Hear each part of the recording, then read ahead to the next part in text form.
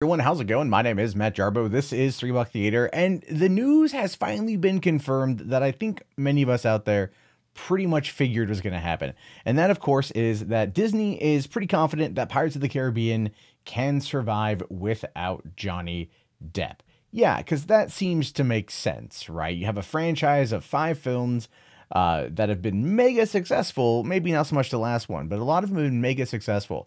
And you decide you want to, you want to move forward with rebooting without the person who probably made it as successful as it is. Actually, I would go as far as to argue did in fact make it as big as it is. Not to say that the contributions of Jeffrey Rush and Keira Knightley and Orlando Bloom did not help at all, especially Bill Nighy with being Davy Jones. You know what I mean? You know what I mean? Did it really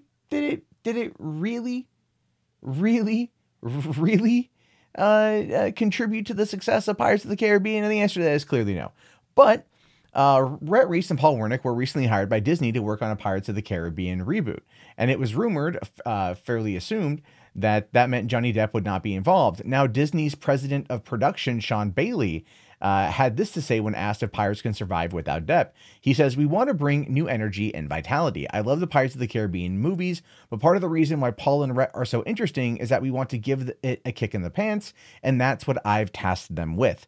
So this is coming from the top down. This is coming from the top down about whether or not, Johnny Depp would be involved. Now, the thing is Rhett and Paul can probably kick it enough in the pants to make it interesting and engaging and swashbuckling and epic and adventure filled and all those things.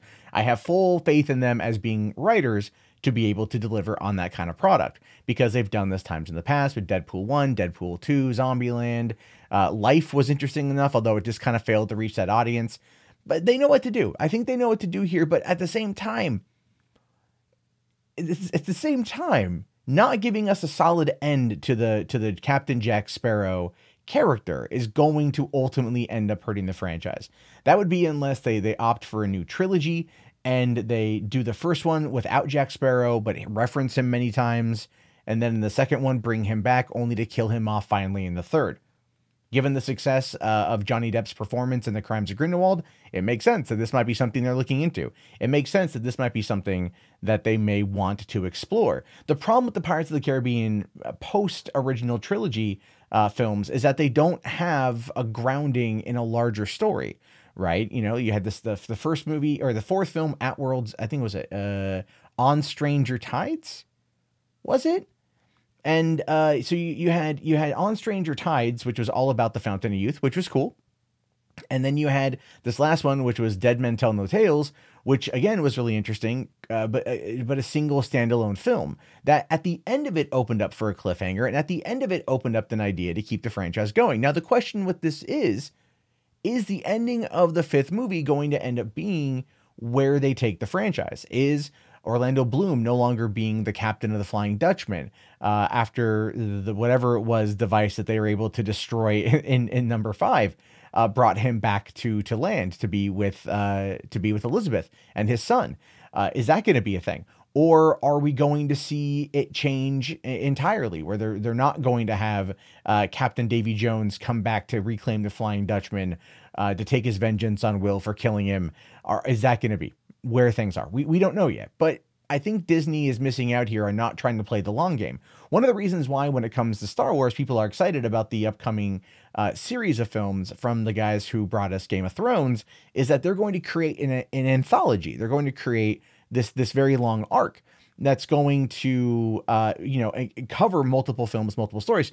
And I think if they're going to reboot the Pirates of the Caribbean franchise and they're going in for multiple movies, the best thing they could possibly do would be to, in fact, create an arc that takes us from point A to point B with a few diversions in between, filled with very interesting characters, but it's still on a mission to stop something, save something, destroy something, whatever. And give us that solid trilogy with a beginning, a middle, and an end that people are going to come back for. One of the things that worked very well with Pirates of the Caribbean, Dead Man's Chest, was that it tied in directly to At World's End. They shot the films back to back. It was meant to be a continuation of the story as well as setting up for a conclusion. And that's where the other two films ultimately failed. people like to go and see films that are going to have a beginning, a middle, and an end in regards to a franchise.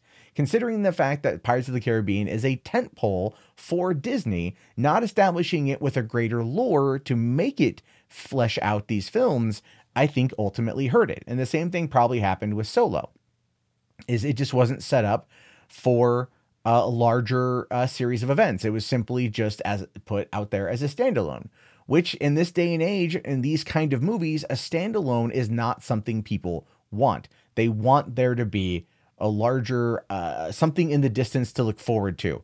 I think Marvel movies have really, really, really shaped people's minds about that, and you're not going to get away from that as much as they may think. But anyway, what do you feel about a confirmed Johnny Depp-less Pirates of the Caribbean franchise? Is it going to be good? Is it going to be bad? Do you just not care?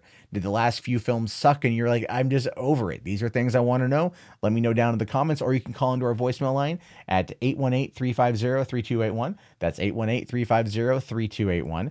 As always, my name is Matt Jarbo. This has been 3 Buck Theater. Have yourself a fantastic day, guys, and peace out.